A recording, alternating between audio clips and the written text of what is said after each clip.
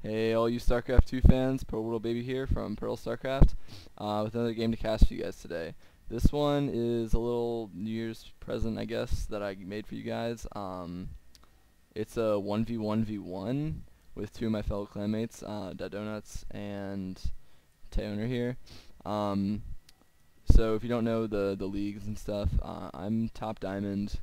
Donuts is also top diamond. And Tayoner is like top 25 gold. So he's a little bit lower than us. So we made a handicap for us that not like an in-game handicap that we put in at the beginning before we started, but we made a rule that we're not allowed to attack Tayoner's base like with anything more than one unit until we kill our opponent here. So I have to keep attacking Donuts. Donuts has to keep attacking me until we kill until that person leaves the game. Except for we can harass with one unit at a time. So that's like a Banshee. He could come in here and like cloak and shoot and stuff, or like I could send a DT, but I wouldn't be allowed to use a Warp Prism because obviously I'd use the Warp Prism plus a Warp In unit, at least one, so that wouldn't count because that's 2 units. And then that means Donuts cannot use a medevac or anything like that. So just kind of minor harassment to keep him from completely macroing and then having a massive army after we kill each other.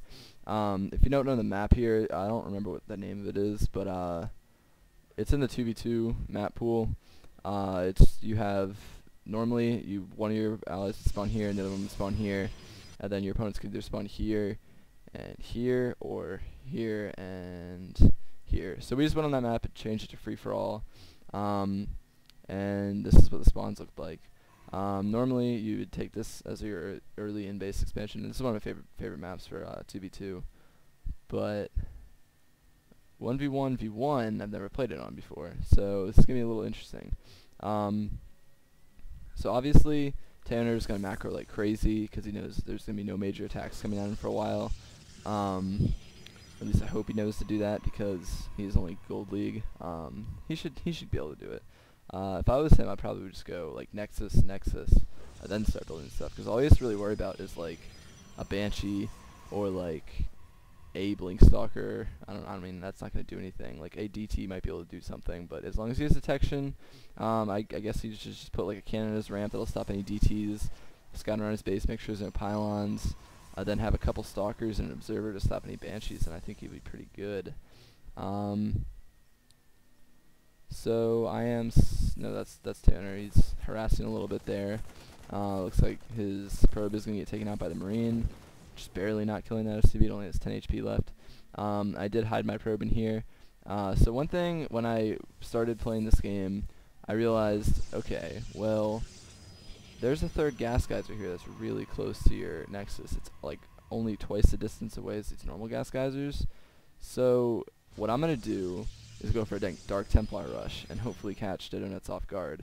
And then on top of the fact that I'll be able to get additional gas and warp into more Dark Templar than normal, is that his main is huge. Like, there's no way he's going to scout all this for pylons.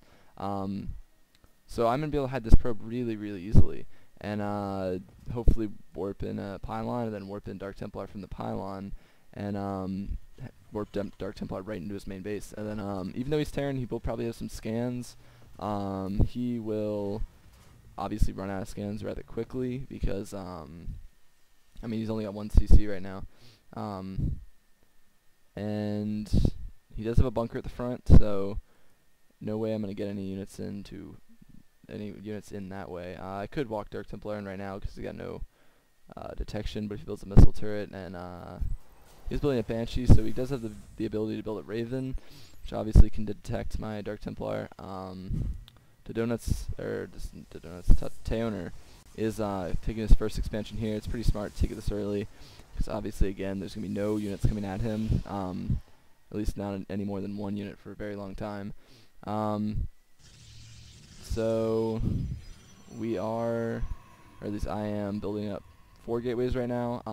The Dark Shrine is about a third of the way done. I do have about I have 3 guys mining that gas geyser right now. Probably should put a couple more on it because it's obviously a little bit further. My gateway got in the way a little bit here. But This is a cool thing actually in 2v2 that you can do, because neither you or your partners start here. So if you're starting up here and starting down here, the guy down here can take the extra gas and then do some kind of gas heavy build without expanding, like Dark Templar, Void Rays, I don't know, early infestors as Zerg, or some kind of starport thing for Terran. So that's just a cool thing that is going on there. And that is for all spawn locations. Like this one, it's a little bit further, but not too much, it looks like. And this one, that one looks like it's about the same too. So Donuts does have one of these 3 watchtowers in the middle. If you control all 3 of these, you'll probably see any kind of rushes coming. So he's the only one that controls those right now. But Tanner obviously doesn't need to worry about that. He's got his 3rd Nexus coming up now. If we look at the probe counts, I actually am warping my Dark Templar in right now, but if you look at the probe counts, Tanner is in the lead. So I'm going to send these Dark Templar at all different parts of his base, send one in the mineral line, send one after his tech lab here, and kill any other units coming out of these barracks. I did scout around to see if there's another base over here. I was expecting him to go macro. He does have a Raven, luckily for him. I'm going to kill a couple Marines before this gets taken out. They'll also are Banshees. But this Dark Templar is doing work in the mineral line. So we get 14 SCV kills, 15 SCV kills, 16 SCV kills. This is just ridiculous. That is a master Dark Templar right there. You don't see that very often. The Dark Templar is going to go for the siege tank. Not quite going to get it, but do some pretty good damage. Both these 2 tech labs did die, so he won't be able to build any more tech-heavy or starport units for a little bit. So he's going to go for more kills. He's got 19, 20 kills. It's an Executor Dark Templar. That is just 21 kills. That is one amazing Dark Templar right there. He's like the hero of my team right now. So I do have one more warped in. If you look at the units lost tab, shoot, it doesn't work on this. So I can't do the little thing that pops up normally, because it's not a 1v1, it's a 1v1v1. So I can get like this stuff going on the sides, but can't quite get everything. So that Dark Templar will get taken out. He's probably wondering where my pylon is right now. It's going to scout it out and find it. I do move my probe. Hopefully I was going to get him to go over here and build another pylon and keep warping him in, but he will get killed by that bunker. I should have realized that that was going to be there. So if you look at the units lost, or the resources lost, I have lost almost as many resources as the Donuts, but he has lost all of his SCVs. And look at the units tab. I mean, he's down to 4 SCVs. When you're down to 4 SCVs, he does have mules to make up for it, but when you're down to 4 SCVs and your opponent's at 33 and 61 probes, you're in trouble. It's going to be really hard to come back from that. I'm not saying it's impossible, but it's going to be pretty hard. So I do have a observer here because I did see his Banshees. I was kind of worried about some cloaked Banshee harass. Looks like he might be going for that, and he doesn't have cloak yet. He's not researching it. Pretty smart. He needs to save all his resources to rebuild his economy. So he will be harassing Toner a little bit here. No reason why he shouldn't be doing that. I mean, he is obviously in a 1v1 with me before he actually has to worry about Toner, but if he can get these SCV kills, why not? So his Banshee's going to get out of there pretty easy, just take a little bit of hull damage. So he still does have his Marine at the watchtower here, making sure that Toner is not going to push out at him, because Toner is allowed to attack us. We're allowed to defend from him, but we're just not allowed to attack him. Oh, look at that. Toner with the triple upgrades from the forges. That's pretty cool. So he's getting the 1-1-1 upgrades right now, so even the shield for the Protoss. That's really smart, because, yeah, obviously knows we're not going to attack him for a while. He doesn't really know about what's going on in this game, so I guess he's not trying to play aggressive. He does have a couple photon cannons at the front. He is on 3 base, and a Protoss on 3 base is rather scary. Starting to throw out a ton of gateways. It's really smart, because when his maxed out army gets killed, he'll be reinforced really fast. So he's definitely showing some qualities that are above Gold League, but his supply is quite low. Through the army tab, his supply is only at 93, and then mine's only at 76, but that's because I've been Dark Templar harassing and that kind of stuff. If I had just macroed, probably could be at about 120 right now. Unless I was teching like crazy like him. I mean, maybe he is going for the Colossus. Not sure if he's going for any air. He definitely should get these +2 going. I mean, why not? Oh, he doesn't have the... he's going to try the Council now. If you invest in triple fours, you definitely should keep it upgraded and keep the Chrono Boost going. He does have a lot of Chrono Boost stored up on his Nexuses. Actually, he's got all his Nexus full energy. That's kind of bad, but... I mean, he does have... What is this? 11 gateways or something. That's really good. Does have only one Colossus. Probably should throw down one or two more robotics facilities there. One thing that is interesting about this game is that he has I mean, if you think about a normal 1v1, and he could be fighting a PvP here after Donuts gets killed, or he could be fighting a PvT after I get killed, but he doesn't know which one of us is going to die. So he has to get a unit composition that's going to be relatively good against either one, so that he knows that his units won't be completely terrible. Like against Terran, you obviously need a lot of Zealots, but say the Terran gets beat and I have a ton of Colossus, those Zealots are going to get evaporated. They're just going to evaporate to my Colossus really fast. So we definitely should keep some scouting and try to find the units that are commonly good against both me and Dedonis' armies. Also, he should find out who's losing the 1v1 so he can know who to expect to actually need to fight in the end. Like if he sees that I'm obviously winning the one-on-one by quite a bit right now, he should probably go for a PvP-oriented army. So it looks like Dedonis is making a push out here. A Dark Templar just patrolling from the watchtowers, killing any units. Will get taken out. So he does have 4 Banshees, a lot of Marines, 3 siege tanks with siege mode, Raven, another Marine reinforcing. He's got more units, more tanks, more Marines reinforcing. So looks like he'll siege up on the low ground here. Looks like he's targeting down my Twilight Council. That's gonna be annoying. I am getting upgrades of my own, and won't be able to get those anymore. So he does kill a lot of probes there. I did use my army to kill these rocks, coming for a little bit of a flank. I know if I engage up here, my Zealots won't be able to do anything.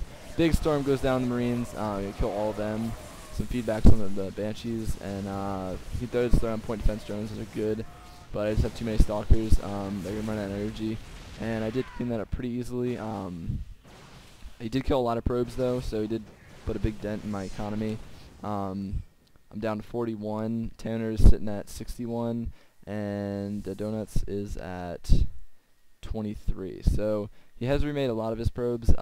Is deciding to take an expansion now. I mean, he's really far behind right now. Like, that was basically an all-in, hoping that he could do enough damage to me. But unfortunately for him, he didn't do it. So I will be taking my 3rd base here. Tanner's deciding to take his 4th base. That's really smart. So, looks like he's going a pretty good PvP army, getting a lot of Stalkers, getting a lot of Colossus. I haven't really been paying attention. If he's sending around observers, that would definitely be smart. So another thing is that, so I'm in a 1v1 right now, basically, with the Donuts. So I'm getting a PvT-oriented army. But as soon as I beat him, I'm going to have to transition into a PvP army. So again, I'm getting a lot of Zealots, and they're going to be really good against the Marauders of the Terran army, and that kind of stuff. They're pretty good against siege tanks. They're pretty good against Marines too. So I'm going to do that. But once I engage the, say I win the PvT, and then I have to switch right over to a PvP, these Colossus are going to be really good against the Zealots. So, I'm going to have to get units that are good against Terran and against Protoss, because I'm obviously going to be fighting both of them.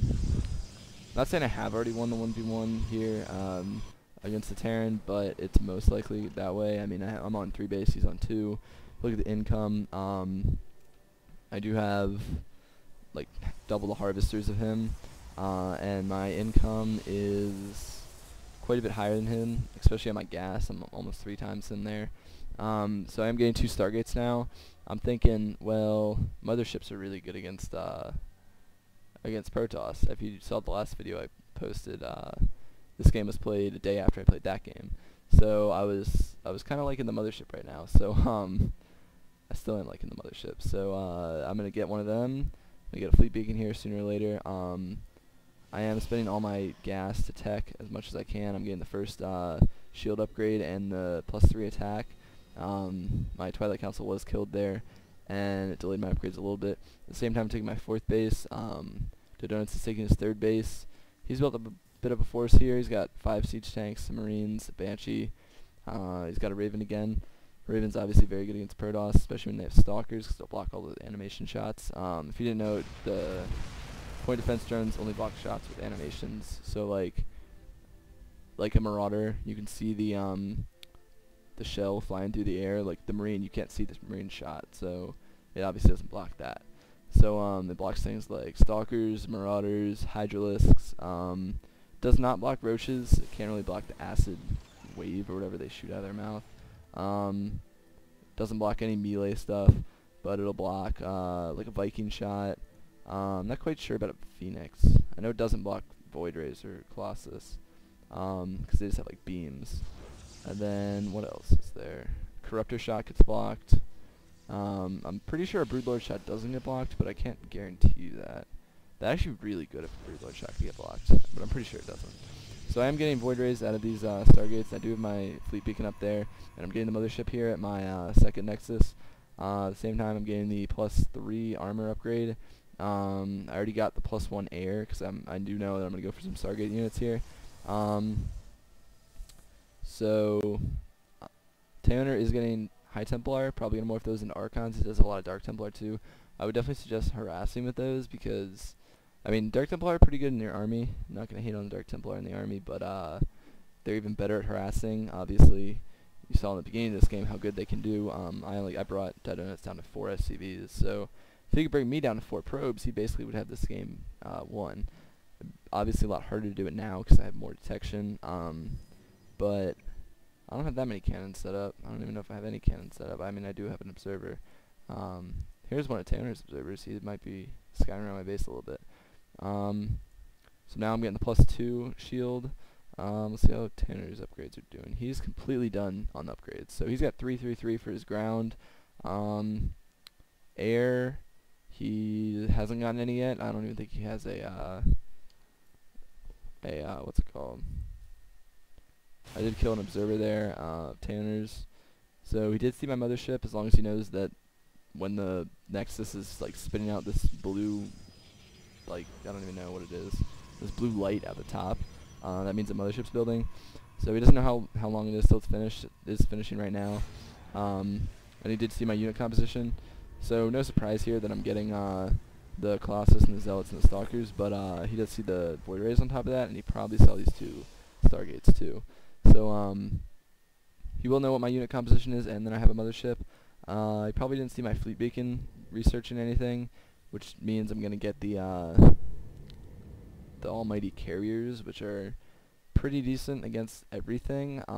Not very good against Corruptors or Void Rays, but everything else they're pretty good against. They're actually really good against Stalkers, as long as it's like not completely mass Stalker. Because I mean, how many Stalkers does he have here? Not even pages. He doesn't have 24 Stalkers. So say I get 4 carriers, I'm getting 2 more Stargates now, then it's definitely going to be pretty hard for him to beat, especially because the Stalker's going to be shooting my stuff in the front first. They'll be shooting my Zealots, they'll be shooting my High Templar, they'll be shooting my Archons. When I morph them, they'll be shooting the Mothership, and then they'll have to deal with the carriers at the end. So as long as I can take his Stalker count down pretty far, and he doesn't get too many Void Rays, those carriers will be really, really good. On top of that, everything's cloaked because of the Mothership, which is always good. The Mothership is getting up on energy. He could definitely feedback that. That would be really, really good. If it was full on energy, it would do 200 damage to the Mothership. And then on top of that, it won't be able to cast any spells. Mass Recall, really good when your army's in a bad spot or you're just harassing or something. Like, you can harass with your entire army. Say I brought it over here and killed all his probes, then he got this like surround. He brought his army over here and had me cornered in here. I could just use Mass Recall and teleport back to my Mothership as long as my Mothership wasn't in the fight. Then Vortex, you can just suck up all of their army basically, and take a big portion of it out of the fight and fight the rest of the army, and then fight the portion that you sucked up. And then if they decide to jump in their whole army into the Vortex, so they don't have to fight you like that, then you throw your Archons in and do the Archon toilet, which is always fun.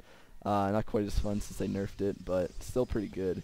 And then on top of that, you can storm all around the vortex when the units come out, and it's still really, really good. It's not like the insta-win it used to be, but yeah. So, does look like Tanner's going to be transferring his probes now. Never mind, he doesn't have any expansions over here. He's suiciding these probes because he thinks he has too many, which is probably true. He's only mining off, I mean, one base, really. He should probably suicide more than this, actually. Yeah, he's done. He's mined out in the main, and he's mined out here. He does have a couple minerals left here, but about to be mined out, and he's way oversaturated here. Does not even mine the gas. He needs to transfer those. And then he should probably suicide like half these probes. Because, I mean, if you look at his money, he has 1,400 minerals and 5... Oh, no, sorry. Yeah, 1,400... No, wait. 14,000 minerals. That's crazy. And then almost 5,000 gas. So he'll be able to reinforce, like, all day long. So, let me go back here. Sorry about that. I did miss the fight. Spoiler alert, I beat the donuts in that one. Okay, so as Tanner's probes get sacrificed, I'm coming up here, up the ramp, with all my Void Rays, a couple Colossus, a lot of Stalkers, a lot of Zealots, and then in that mothership. And looks like I'm going for a Vortex. I stuck up a bunch of Marauders. So it looks like I'm going up to his expansion here, but then I realized, well, what's the point of using the Vortex if I'm not going to kill the rest of his army first? So I do attack, a couple Zealots going to the Vortex, not too many, it's pretty good. Storm on the tanks, feedbacks on the Banshees, I think. Maybe not, maybe I wasn't good enough to do that. Well, I'm going to kill him anyway.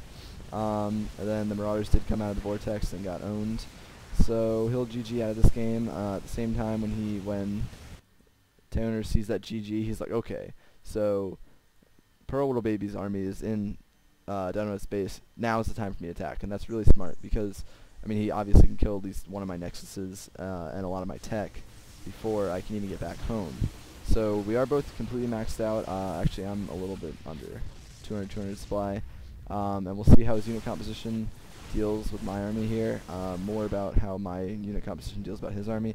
Do have two obs there, just in case. You never want your one obs to get sniped and then get a bunch of Dark Templars to attack you. So I'm waiting for this mothership because it's awfully slow, and I know that's a big essential part of my army. A ton of my Stalkers getting owned right there by the Colossus. They're doing massive area damage.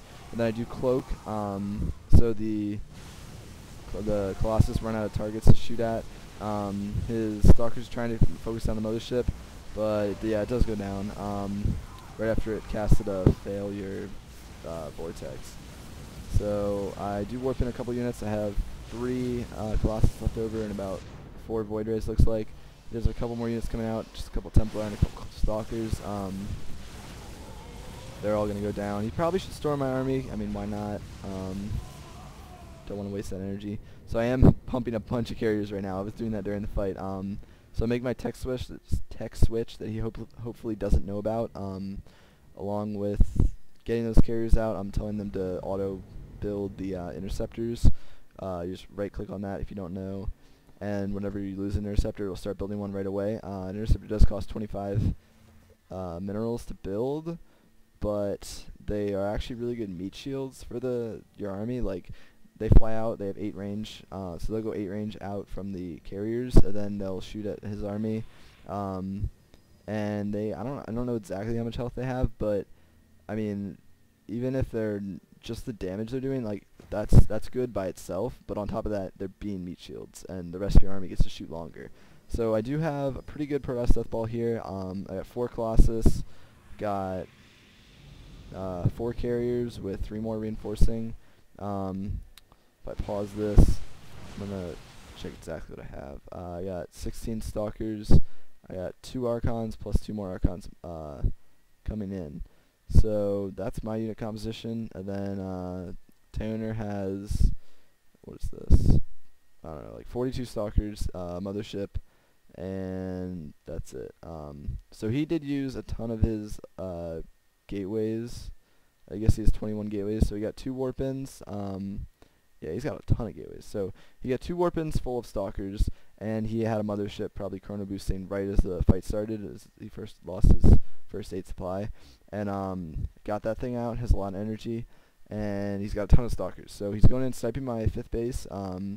That's pretty good, and yeah, my army is still like small from the last fight. I mean, it's still close to maxed out, but not quite as actually, I have more supply than him, but his army just a lot bigger than mine. Like, yeah. So if you watch here, my Colossus, he doesn't have any Colossus. That's one main thing that I do pretty good during this fight. My carrier's doing tons of DPS. They do have 3 attack upgrades, 3 shield upgrades, getting 2nd armor upgrade right now. So he does throw down a vortex on my army. That's pretty good. I'm going to go focus down that mothership while my units are in there. I do have a lot of carriers left over. I don't think he killed a single one. So that's pretty good. And then on top of that, I still have a couple Void Rays in the front. So I do have 3 more carriers reinforcing over here. Trying to use, I mean, I'm basically broke. I don't have very many probes. I only have 41, and I don't think I've ever been over 41. He might have killed a couple probes over here, but I didn't go very high over 41 probes after my Dark Templar tech went. So I'm basically winning or doing good in this game because the fact that it went so long, and I gave those 41 probes a long time to mine out everything. So another fight starting over here. I have a ton of carriers. Looks like 7 carriers. A lot of Colossus. He built some of his own Colossus this time. No mothership though. He does have a lot of stalkers. He does have 333 on the ground. His supply is dropping quite a bit. He's coming in sniping a bunch of the carriers. He doesn't want to attack the interceptors because he knows that they do have a lot of health, and it'd be basically wasting his time. So he does come in and try to snipe carriers. I think he got maybe, I don't even think he got any. No, it doesn't look like he got any carriers. So I do have an Archon here. So it looks like he did have one more warp in. He's broke on gas now, so he just didn't need to warp in Zealots. But I have air, so there's nothing he can do. So as long as I kill these stalkers, they're shooting the interceptors. He just coming in, focus down 1 carrier. Looks like he'll get the 2nd one too. So yeah, not gonna be able to kill anymore. So I do have 5 carriers left, and he doesn't have any gas. So this game is basically over. He could build a ton of cannons, but carriers have more range than cannons, so the cannons will just endlessly shoot at the interceptors, which I can just remake. So he knows that he lost this game. He's going to GG out of it. Yeah, so that game was pretty intense. I might try to cast more of this kind of game for special holiday events. So maybe like Easter or something. I'll cast another one of these games. I don't know. If you guys like it, I'll make more anyway. So if you like this video, definitely subscribe. Like the video if you like this kind of game. If you want me to do more of this kind of stuff. And I'll see you guys next time.